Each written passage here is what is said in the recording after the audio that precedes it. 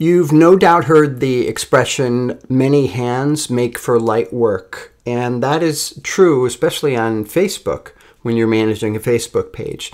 So all Facebook pages allow nonprofits and businesses to add and manage multiple administrators, different levels of admin access who would perform different responsibilities and different tasks. For example, updating the cover image, adding custom tabs, moderating comments, viewing insights, purchasing ads for the page.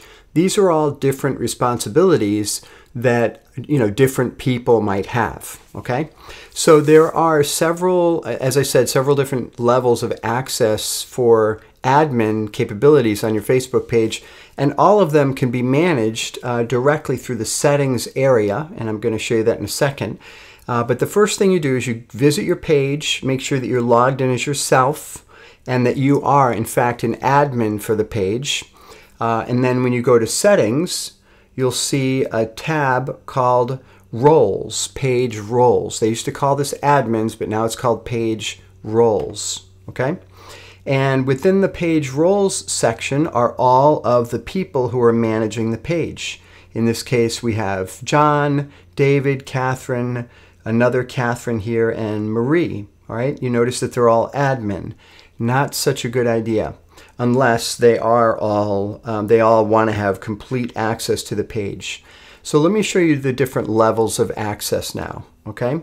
So an admin can actually manage all aspects of a Facebook page, including sending messages, publishing as the page, replying as comments, creating ads, viewing insights, and seeing which admins created a post or a comment on the page. And by the way, every role, admin, editor, moderator, advertiser, and analyst, can all see who's published a post on the page. Okay, so what do I mean by that? Let me just go and visit the page and I'll show you. So if you're logged in as an admin and you're looking at your page, you can see published by and then the name of the person, the name of the admin or role, the person who has a role on your page.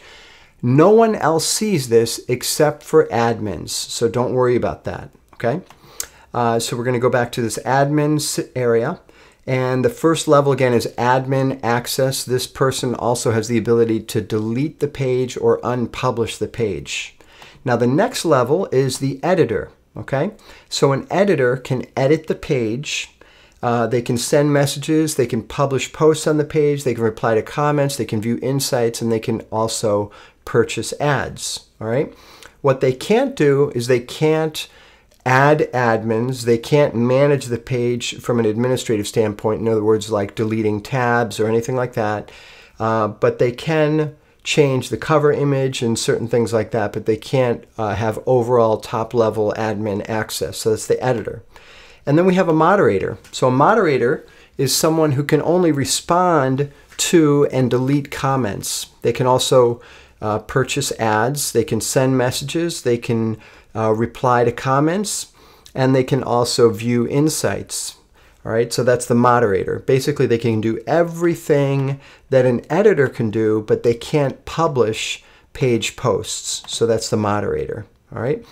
The next level down is the advertiser. So advertisers cannot post updates to the page. They cannot reply to comments or like comments on your posts.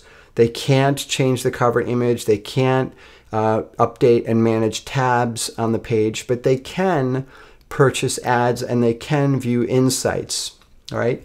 Obviously, if you have someone, a consultant perhaps, who's purchasing ads to promote your page or promote your page posts, you definitely want them to view insights. All right. So that's why this is kind of a default feature in this role, is that anybody who's creating ads has to view insights because they want to be able to select the best performing posts and view other information about your page that will help them develop a smarter Facebook ad strategy. Okay, so that's advertiser. And then the last one is an analyst. So an analyst can see, again, which admins have published which posts, like I mentioned before. I'm just going to click over and look at this. So any level of role can see who published the page, but only roles or admins can see that information. Okay.